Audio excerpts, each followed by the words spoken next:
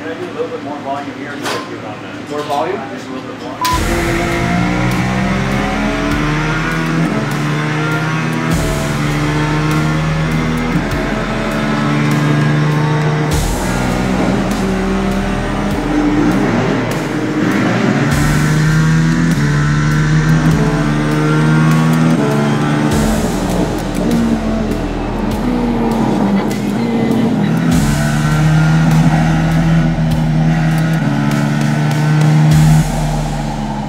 So that was fun, tuning the equipment and getting it all dialed in for what you need as a driver, GTP at the Nürburgring and Watkins Glen and driving the Ferrari. I mean, what was the best part of today for you? Driving. Yeah. That, always the best part.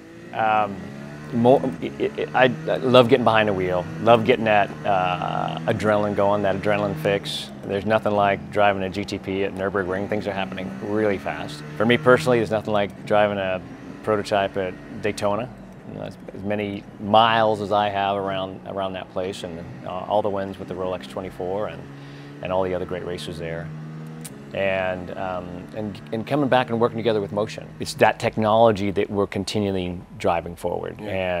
And as we are able to refine it and focus on it, and then tune it. I mean, being able to get more of that tuning, like with the GTP car, it felt too soft, too, more movement than it needed, and then be able to really pinch that down and Yes. And be direct with that movement. So that driver feedback is more that pure feedback that we're wanting as a driver for reality, Right. Ultimately to be immersed, because that's the name of the game.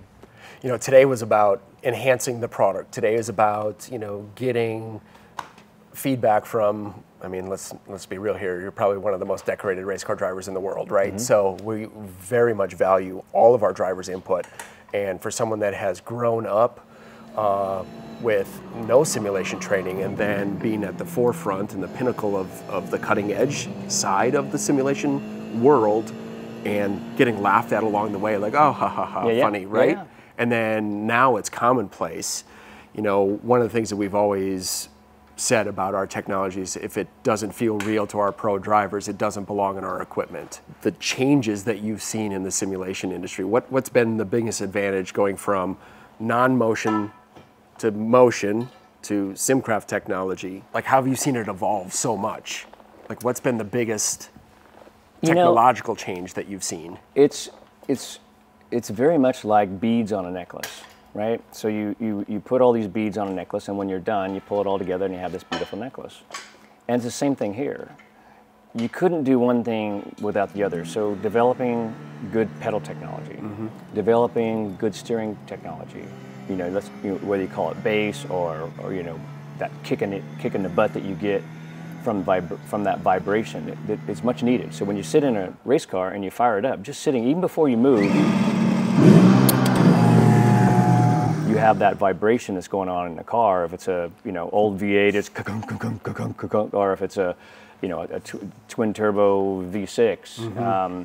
That vibration is critical. And so it's all those components together. And now, fast forward to movement, because I did start in that technology where, man, you had to shut everything off because if it was wrong, the car was broken. And at least that's what my brain was telling me. And so the critical element of all this is immersion.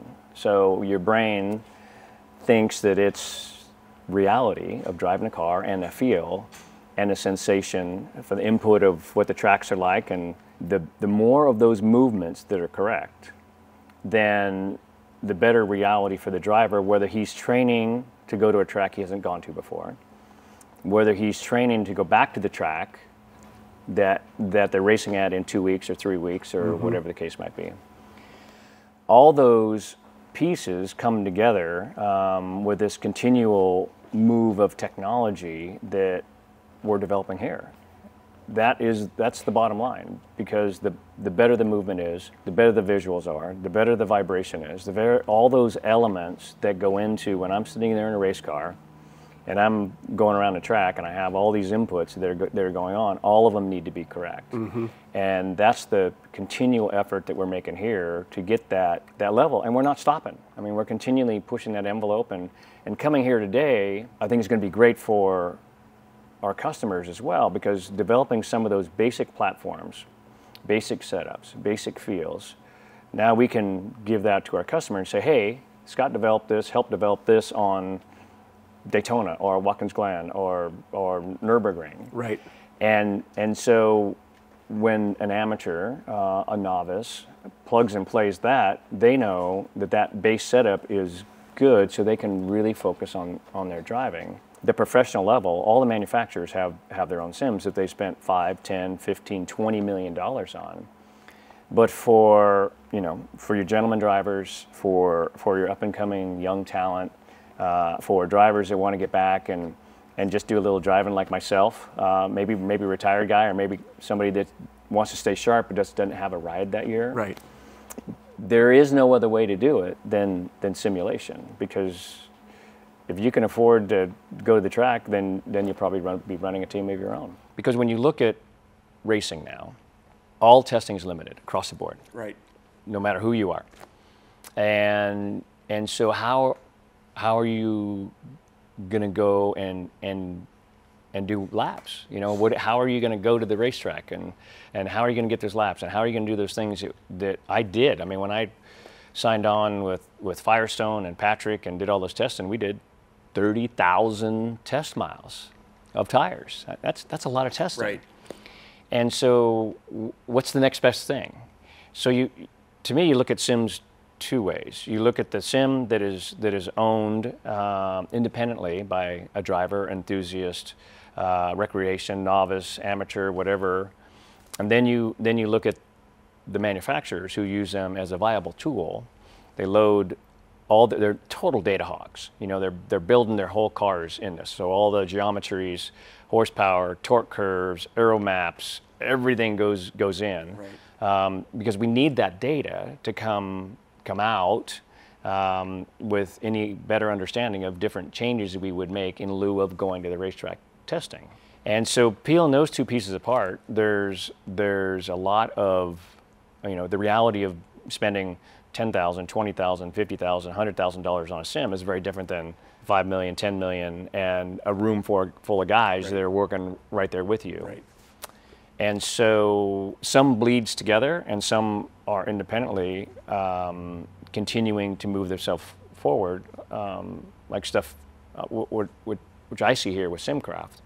The movement, the sensation, the ability to fine-tune that to reality, and then it reacts in a very real way, that's the payoff.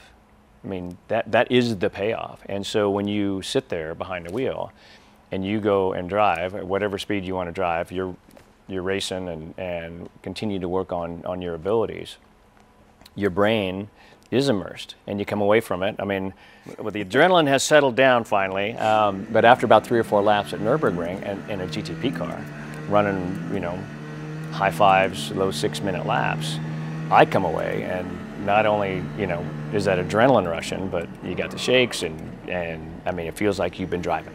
We tuned the car. Not only did we tune the physical characteristics within iRacing to make the car in the software react as you wanted it, but then we matched the physics from the chassis to what you need as a driver. We started at a baseline and fine-tuned it to what your brain needed as a driver to give you the most amount of immersion possible. When was the last time you had that type of experience in a car? That's the only pure sense of getting that. So how do we replicate that as a viable tool?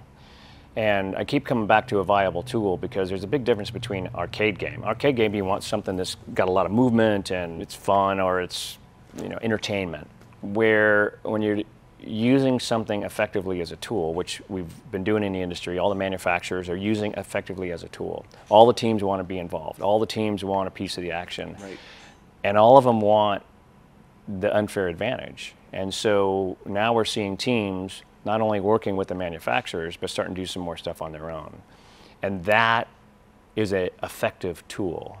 And as we're implementing our systems more with teams and serious drivers at that level, that continues to keep us razor sharp in what we need moving forward for the movement, for the visual, for the vibration, across the board, to give us a brain that can be immersed and think it's sitting behind a real steering wheel.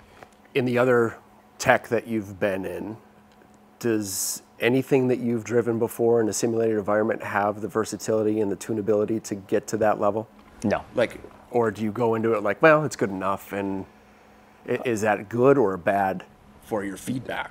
Everybody, all the manufacturers have their belief on what they're doing, and it's based off of, some are doing a lot of the work themselves. Some are relying on a supplier to do all this work. And it's been interesting, driving for the different manufacturers and driving all the different I've driven a lot of different sims around the world. And they all have their view of how they're trying to get to the same spot. Yeah. It becomes very complicated, and it becomes very cumbersome. And with some of those systems, they're needing a room full of people to back them up on trying to get that technology, which in some of the stuff that I've driven in the past, just wasn't there. Now that you're a part of what we're doing here and helping us out in levels that we've never been to before, which we really appreciate, and you have the CT chassis at home, which is our small footprint unit. Yep. How would you relate that version of our model of the small footprint compact trainer to everything else that you've driven? Not even the APEX6, just the unit that you have at home as far as fidelity, accuracy, and what you need. It's the best of what I've run. And it's the continual of working together with you guys. It's great with iRacing, but it has its limitations. No disrespect to iRacing, I think they're doing a fantastic job.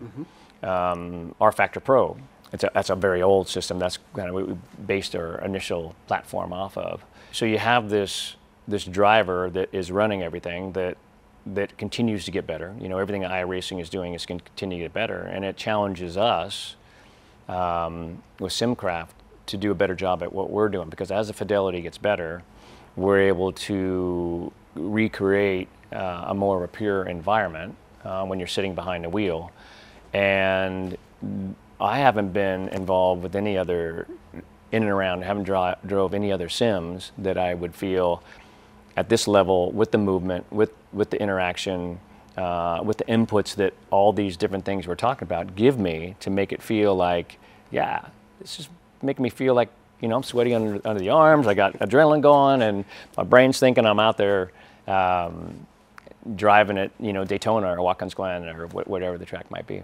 Now, the APEX6 has all 6 degrees of freedom on it, so but we really focused on the yaw and the pitch. I would argue that those are probably the two most important motion cues for a driver and what they need to feel the right amount of rotation of the vehicle, to work on their counter steering skills and know what's happening under full lock and how squirrely the car gets out from underneath them, which is really the premise and the approach to the version that you have at home, the CT model, which is yaw and pitch. Yeah. And your experience at home has been amazing, yes? It's been phenomenal. I mean, it's great to have another level, but it's an effective tool at that level. And the nice thing is, with the one I have at home, a bit smaller, a little bit more compact, and a lot easier to move around. So I can take it, I've taken it over to the racetrack, I've taken it to Sonoma, I've taken it to Laguna, let some other guys drive it, get it out there, and just like we did with Jimmy Johnson, get guys behind the wheel, because at the end of the day, drivers are going to believe in it or not. And if it's a good product, and guys enjoy driving it and come away going, oh my gosh, I need one, that's the name of the game, and that's what I'm seeing. Every time I expose people to it and get them behind the wheel, they come away just amazed.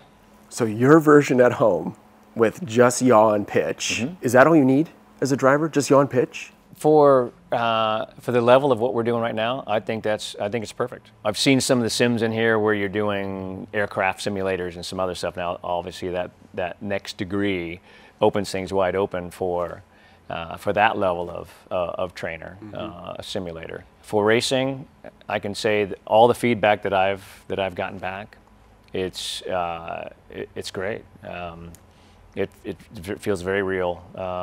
You look at brake bias, and some drivers want a little bit more forward or a little bit further back, or you got a sway bar. One guy wants a little stiffer, a little softer, and same thing with motion. There won't be any big swings, but it's something that's that it's very intuitive to jump in and make some adjustments to it so you can get it right in that window, because at the end of the day, it's all about immersion. If your brain thinks it's reality as you train on these vehicles, then you'll come away with better results and less frustration. If you get on your sim and all you do is crash the thing, and it's frustrating because it didn't feel like reality, and then you're trying to figure out how to make it feel like reality, but it's something you really can't get anyway, then you're just shut off to the whole thing. That was the one comment that when Jimmy Johnson drove our equipment, that was the one piece of feedback that he gave us, is that he had a non-motion equipment at home and couldn't put 2 laps together because he always drove on feel. Yep. And to learn a new process and pick something up that he's not really been exposed to because of the amount of exposure that was happening in the simulation world during the 2020 to 21, those years, it was interesting to watch people who have just driven on feel not be able to pick up iRacing with a static piece of equipment at home. Yeah. Have you been in a lot of static non-motion technology? I've been and in... like how quickly were you able to grasp it? Like how long did it take for you to acclimate to it? Well, realize my first sim was one that we developed, myself and another gentleman at Sonoma, back in 2012. I was driving sim stuff and coming up with sim stuff before it was popular. He would write code. I'd tell him what this feels like reality. He'd write code. I'd feel, this is good, this is bad, let's change this, let's do this. And that's how we move forward. We did have the access for very limited motion, but all of it was the wrong motion, so it felt like the car was broken. So you shut that system down. There was force feedback wheels that weren't very good, so you ran without force feedback because it's doing things you don't want it to do at the wrong time. And when I can tell you, as a professional race car driver, if things aren't happening the way they should, the first thing you'd want to do is either turn it off or get out of it. And because it's frustration. I mean, because I know what reality, I mean, that's what you're working on today, is the reality of what should this feel like getting around Daytona? What should this feel like at Watkins Glen? What should this feel like at Nürburgring? And I can come away from it as a driver going, oh yeah, that's dang close. I mean, so my brain is thinking it's reality. Disclaimer, I would be, if I was training for a race, I'd have gloves on, suit on, helmet on, the whole thing, to really get that next level of immersion. But for doing what we're doing here, getting that opportunity to fine-tune the yaw and the heave and some of the other aspects, getting your brain to think that it is immersed, that's key. At the end of the day, that's what you need from sims. And when you can't get that, it becomes incredibly frustrating, and then it's like, I'm out. I don't even want to get in that thing again. A lot of people are searching for professional level simulation equipment. And there's a lot of people looking for us, and a lot of people, traffic coming to our website and, going down the path of product evaluation. Any recommendations to those individuals that don't know about driving this yet, coming from professional race car driver like yourself? We just tuned this thing for you, and your unit at home is tuned for you. Your seat time is your seat time. Yeah. And when people understand the versatility of the product level, your unit at home can turn into this APEX6 because it's modular. Where do you recommend starting? Well, for what I have at home, I think it's a great place to start because I can move it around. I've taken it to the track. I let other guys drive it because that's the reality. Do you want an arcade game, or do you want a serious tool that's going to let you get to the next level as a driver, going to a new track, getting ready to go back to a track you haven't been to in a year, or just working on hand-eye coordination or just that input, because typically through the winter you're not doing a lot of driving. With all the restrictions from all the governing bodies, you cannot test. How is a driver going to be effective doing that? And it's the reality of serious sims like this. And that's the only level and way that you are going to get there, because everything else is no more than an arcade game. In your professional opinion, what's the downfall of not having the reality underneath you? Like what can you learn from a static environment, and what is good and bad about that environment as it relates to learning? I think just like in everything else, you have to have a foundation. And non-moving simulators, I think, give you a great foundation. And for some drivers, like myself, I don't come from a racing background, I don't come from money, so I had to come up with whatever I could over the years at whatever level of what I could afford and what was out there for me to be able to use. You're going to do what you can do at the level you can do it. And if your best way to get into the sport is through non-moving, then that's what you have to do. Now, as you continue on and become at a very high level, very professional level, teams, manufacturers, sponsors, you are driven to perform. And as a team, if you're not performing, and Chip told me this all the time, he said, if you're not winning races and winning championships, I need to get rid of you because I can't get sponsors. And I spent 13, 14 years with that man, won, I don't know, I think 5 championships together, 40 wins, because he always drove all his team to the next level, to get that unfair advantage, to get whatever he needed for the engineers, for the drivers, for the guys over the wall. And inclusive of that was, you know, being involved with sims and relying on the drivers to train at the level, whether it's a physical level of weights, reaction time, or the reality of sitting behind a vehicle like this and getting the reality of driving. Okay, you brought up something major here, the development of athletic performance. Okay, do you feel that you need to have some sort of athletic skill set in order to manhandle a race car? Of course. Okay. Now, in a very hostile environment. Very hostile, very violent environment. Imagine learning the ring without any feeling or only sensation through the wheel. It seems like a daunting task to me. And we use this anecdote a lot. You know, if it requires athletic performance to handle a race car, you know, what would happen if we gave Michael Jordan a basketball filled with helium instead of regular air, and he practiced for 2 weeks with that helium-filled ball? What would happen to him on game day? Non-reality. That's the unfortunate truth. As you have the ability to train with something that is more of a pure element that you experience when you get on the racetrack, that's the ultimate goal. That's the ultimate goal for manufacturers. You know, when you look at teams and manufacturers and especially drivers, I live my life wanting to be the best. I still, 50 years later, started 8 years old, 2008, retired 2018 right after the Rolex 24. I still consider myself a student of the sport. I still considered, I don't want to leave anything on the table ever. Training, work, I mean, hot yoga, 110 degrees, because it's hostile inside a race car. And with that was a lot of sim work.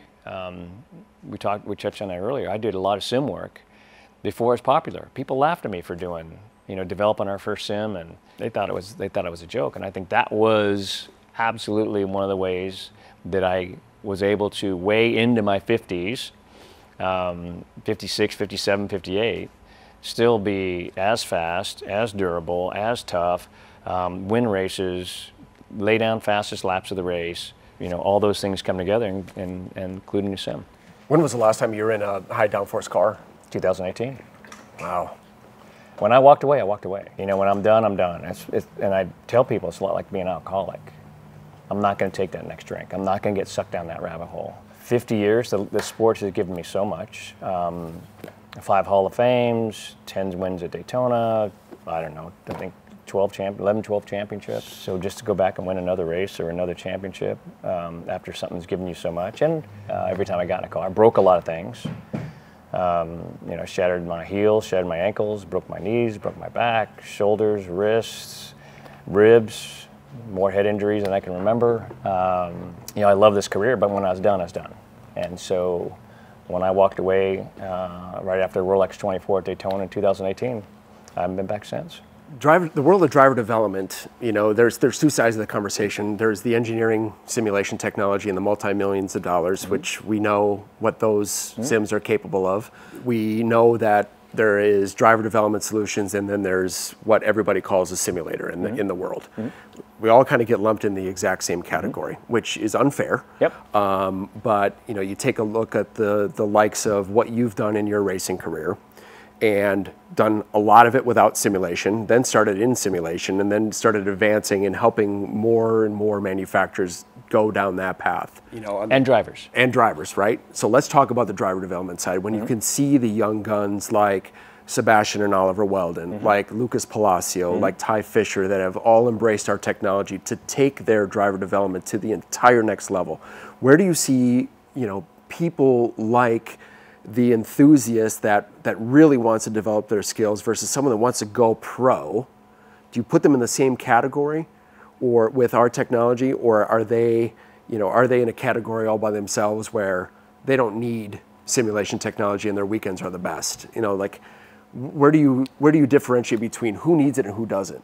Well, I think that's a very individual thing.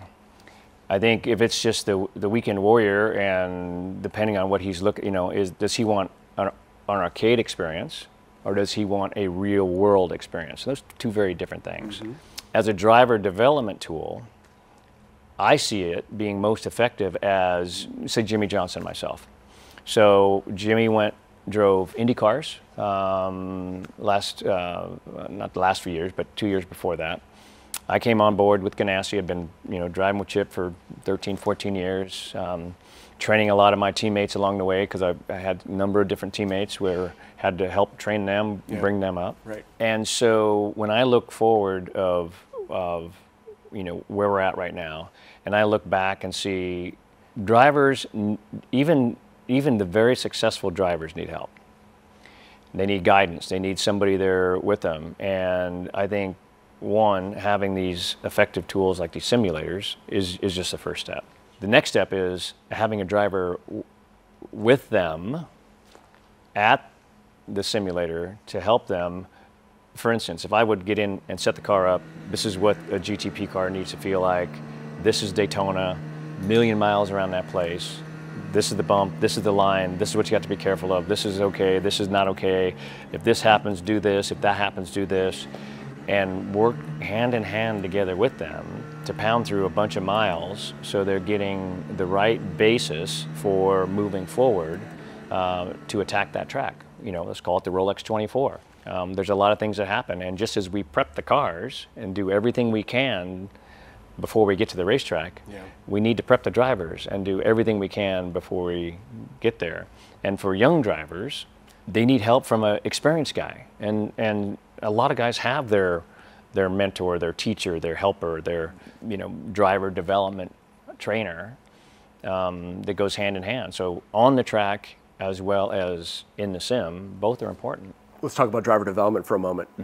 The great thing about the manufacturer is they're amazing at the engineering software, but all the drivers are fighting for time. Yes. The engineers are fighting for time. Each team has time allocation to that environment. That could be 3 in the morning. It could be, I mean, because it's a one-to-one environment. You know, on the driver development standpoint, they're not really getting a ton of time to be able to perfect their skills.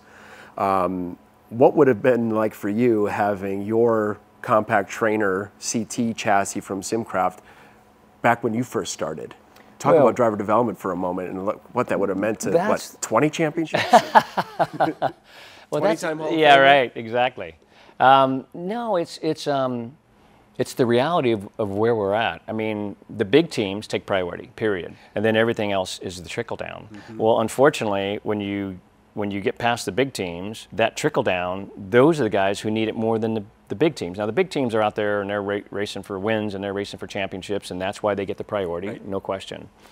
But what do you do about young drivers? And what do you do about young teams? And what do you do about having the ability to bring both of those front and center and get the most out of them?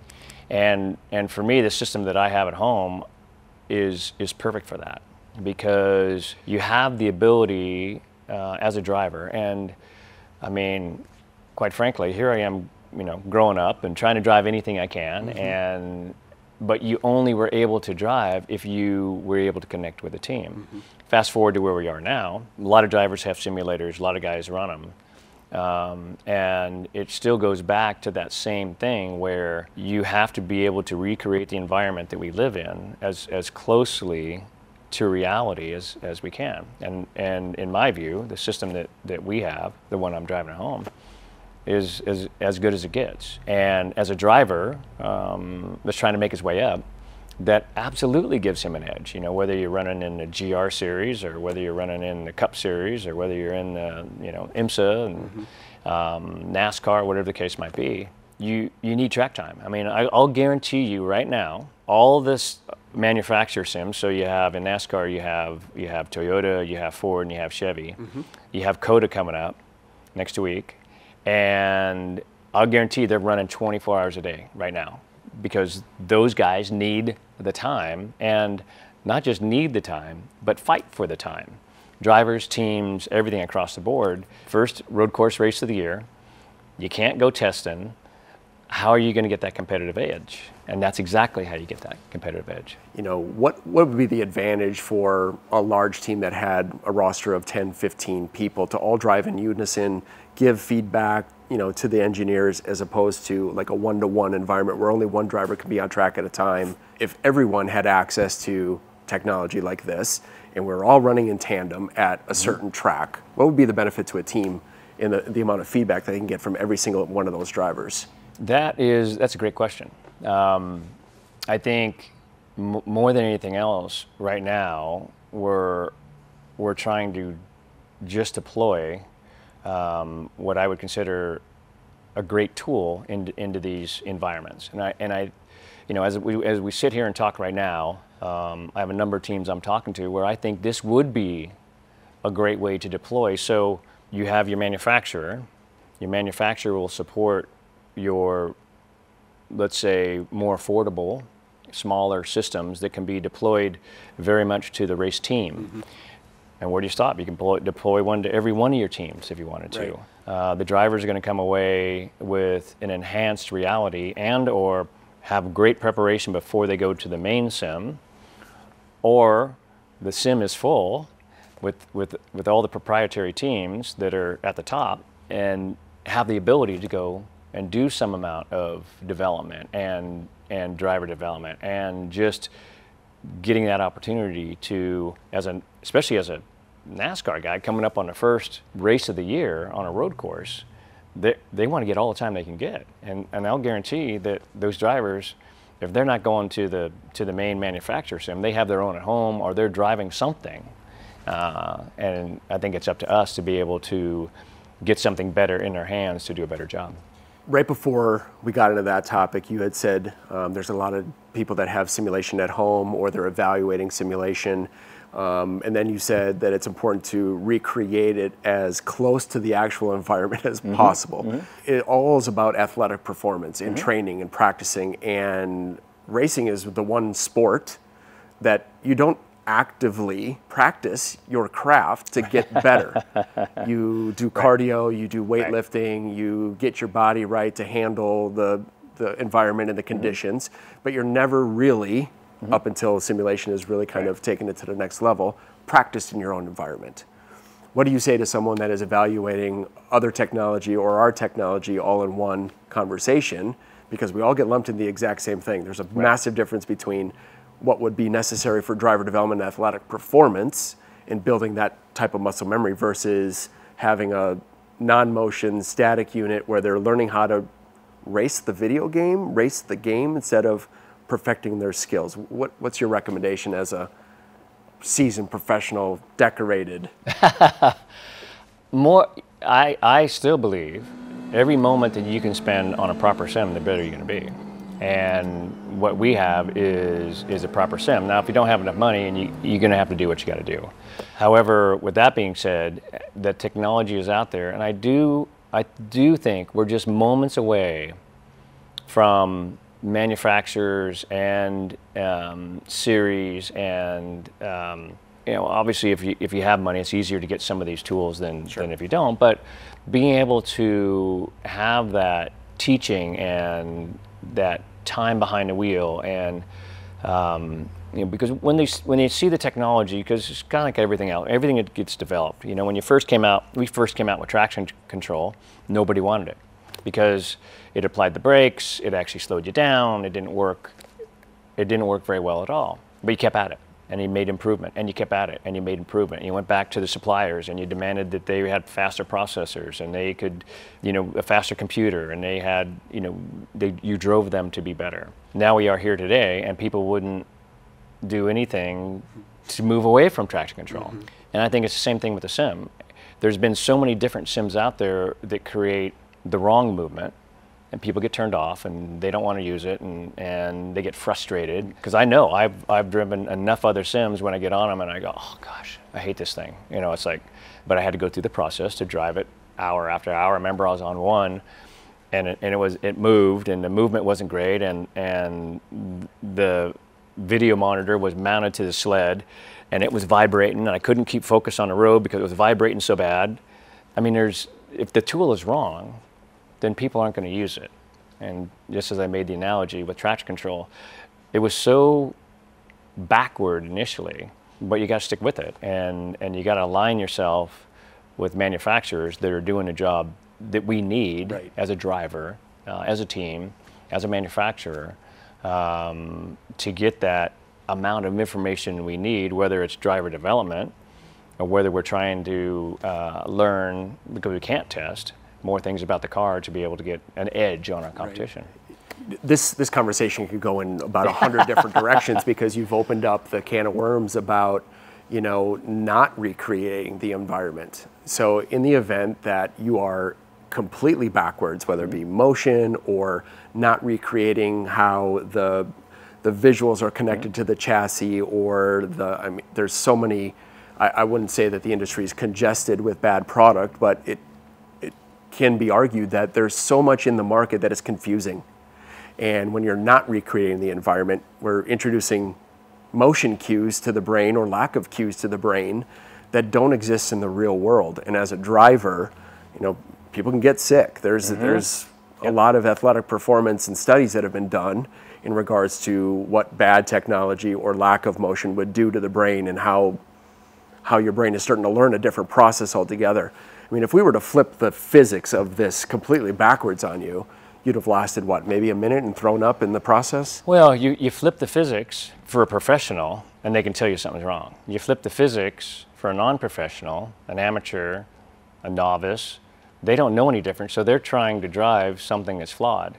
And it's no different. When I remember my IndyCar days at True Sports, we were doing all this development in a wind tunnel, scale model, development of the IndyCar, and we went out and raced it. We didn't qualify for the Indy 500. Bobby Rahal took the same car, did not qualify for the Indy 500. All that data was flawed because the wind tunnel was flawed. So you're never going to get good data if you have flawed components, whether it's aero components or whether it's movement components, or the steering, the visual, the monitors, all that. You have to have the purity of all that stuff, and the only way you know that your movement is correct is by putting professionals in it. I can tell you that from all the years of racing, I jump in this thing, I can tell you, I get immersed, and you can put any other professional driver in, let them drive it, and they'll tell you the same thing. And so when you don't know what to expect, it might be your first time in a sim, and you really want to go racing, and you want to get some miles at a track you've never been at before. How are you going to do it? And this is that vehicle that you'll be able to do that. It's funny that it is the vehicle, right? Because with the studies that have been done on the hardware and the neurological connection that the participant goes through, and the physio and the human response, and as close as this has been rated to reality, it pretty much is a vehicle. And to be able to tune it to exactly how you want it to feel, and having it being delivered as your seat time, not my seat time. Yeah. We tune this car for you.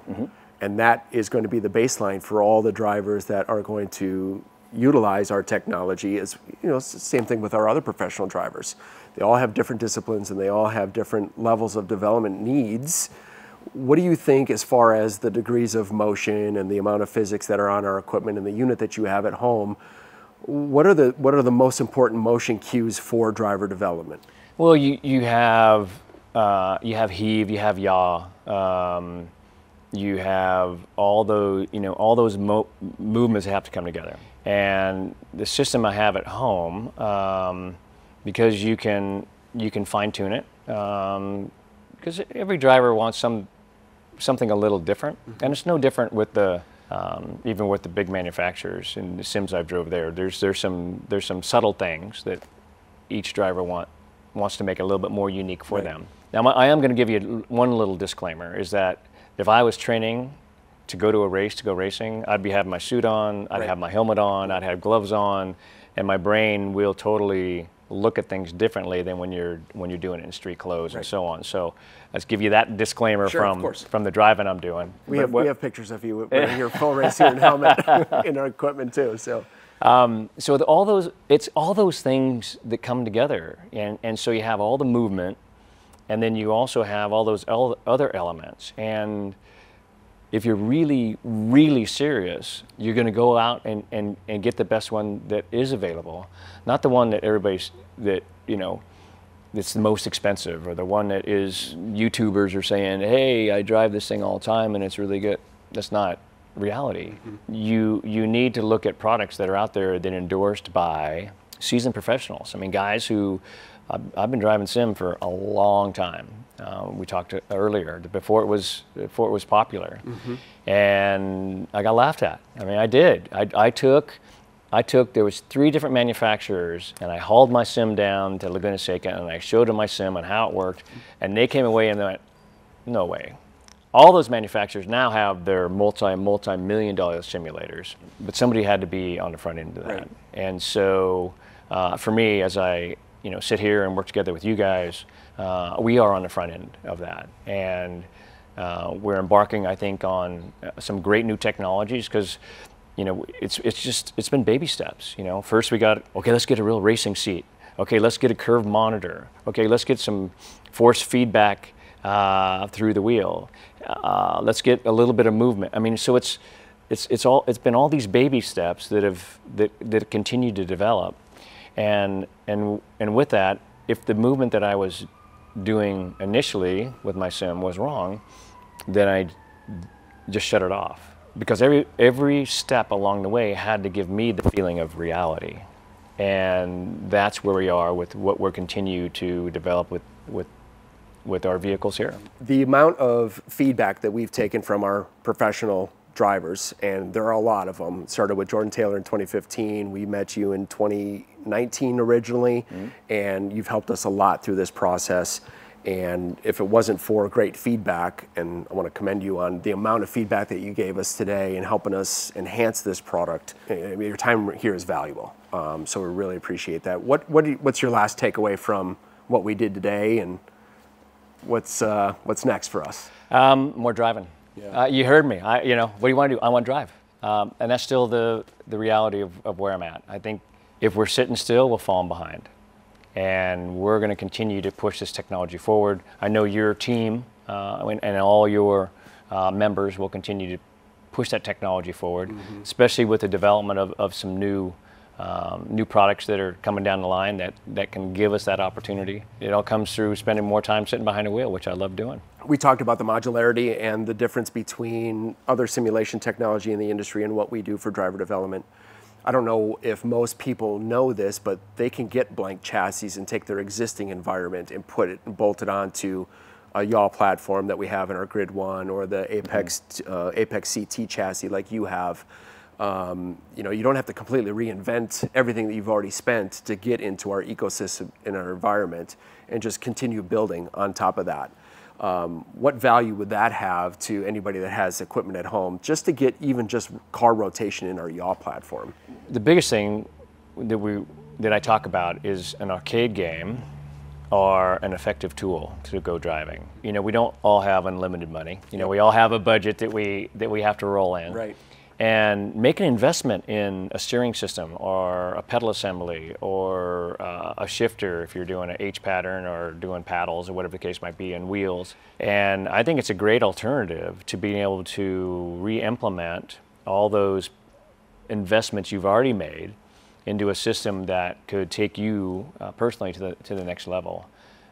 Because it is, I mean, all this technology is, I mean, life is expensive right now. Yeah. Buying a, dozen eggs is expensive. A gallon of gas in California is, $5. So being able to have an effective means to redeploy all those investments you made, I think is going to work wonders for a lot of guys. And then we know the next level of old dogs learning new tricks. Yep. And we know through the neuroscience studies that people of any age can adapt and pick up simulation technology. And there's HSRs and the SVRAs of the world where just because you have the means to get that multi-million-dollar race car on the track doesn't mean you know how to drive it yet. Right. So driver safety, driver training, I mean, what is that like for someone who's a little bit more seasoned in age that still wants that exhilaration on the weekend but doesn't know how to drive that thing yet? I've trained a lot of those guys on simulation, and they love it. I mean, they absolutely, when they're exposed to it, and somebody that can spend time with them to learn Le Mans because they're going to go race at Le Mans for the first time, to learn Daytona from a guy that's won that race a lot, to really know what he needs to do. They cherish that opportunity to work together, whether it's myself or other professional drivers, because there's other guys doing that, to let them know and understand in a very safe world, because a lot of these guys that can afford to have those cars have a different job, that they can't afford to get hurt, break a leg, break an arm, or something more serious. And so the sim is that perfect vehicle for them to train in a very safe environment to go and get on a racetrack. Well, especially being able to perfect your skills at professionally recreated tracks across the world within the platform of iRacing. Yep.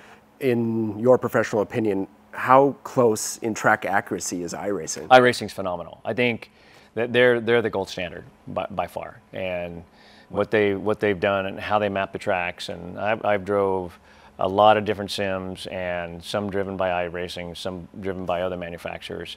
And iRacing in the tracks that I know for a fact, we were driving Daytona, the bumps, the seams, you look at those cues that are on track that I acutely know, and they're true to life. So racers of all caliber, from karters all the way up the ladder to vintage racing professionals of all sorts, should have SimCraft. Is that what it is? Should have SimCraft? Is that what you're saying? Exactly right. Well, good. Well, we value your time here. We appreciate you stopping by and giving us amazing feedback. It's great to be here. It's awesome. Glad to have you. Thanks, man. Thank you, guys.